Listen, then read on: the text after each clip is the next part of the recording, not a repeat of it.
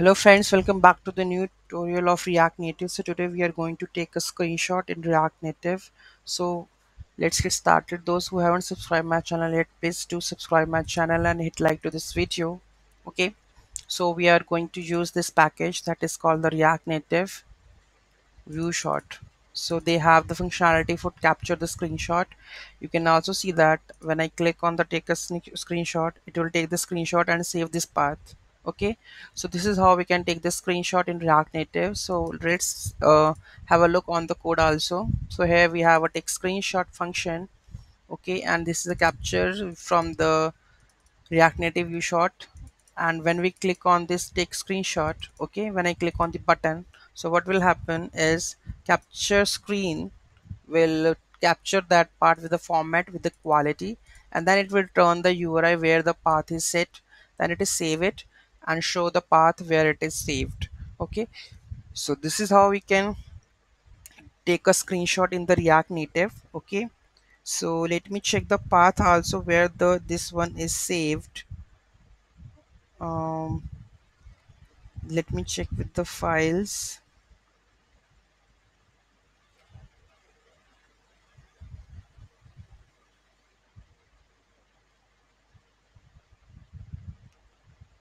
So I think it is in the cache. I don't know where it is to be from the mobile.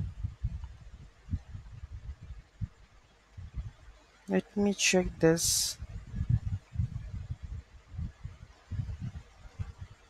Mm, okay, I think it is in the. Let me check this one. It is in the file data user. Let me check file data Android. We can see data media. It's not here.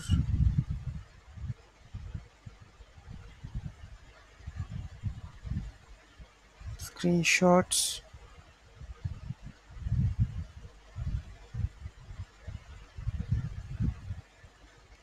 It's not here.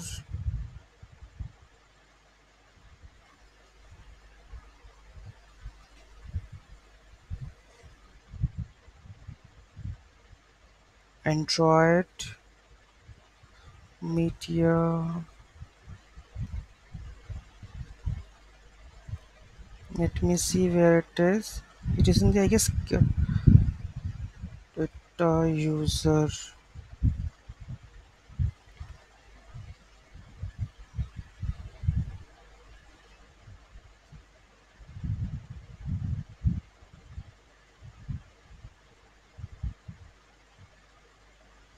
You can check the path, I guess, here because it's taking time to check the path over here.